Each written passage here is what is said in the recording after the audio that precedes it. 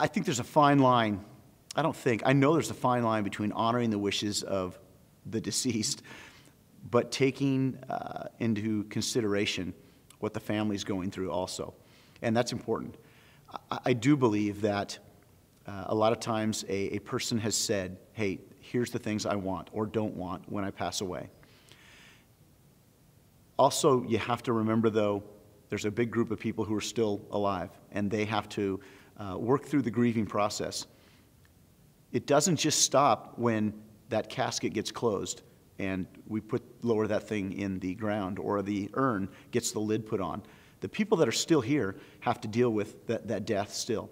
And part of that grieving process is to be able to speak things and to share things and to maybe get together and laugh with other people or have a meal or walk through the process in whatever way best helps them.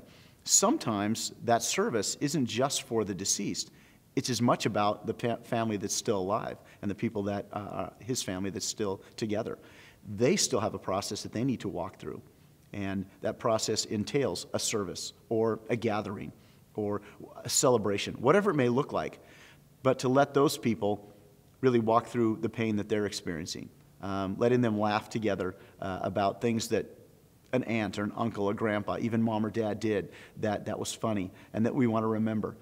So that it's not just all about they're gone, they're dead, we just buried them. It really is about me as a son or a daughter or a husband or a wife or children, whatever it may be, need to go through some kind of a process, use some kind of a tool that helps me come to grips with what just happened, the death that took place.